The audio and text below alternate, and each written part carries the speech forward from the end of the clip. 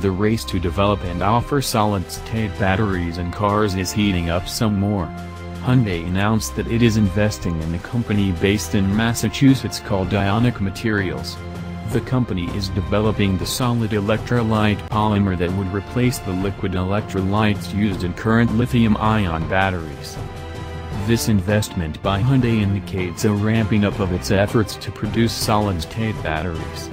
Last year, the Korea Herald reported that the company was working on the technology in-house. It is interesting that the company would partner with a smaller company based in America rather than a large battery developer from Hyundai's home country such as LG. Hyundai is also one of several companies working hard to bring solid-state batteries to the masses cars. Toyota says it will have them in cars by 2022. Fisker is also aiming for early 2020s for its own solid-state batteries. Honda, Nissan, BMW and VW are all reportedly working on solid-state batteries, too.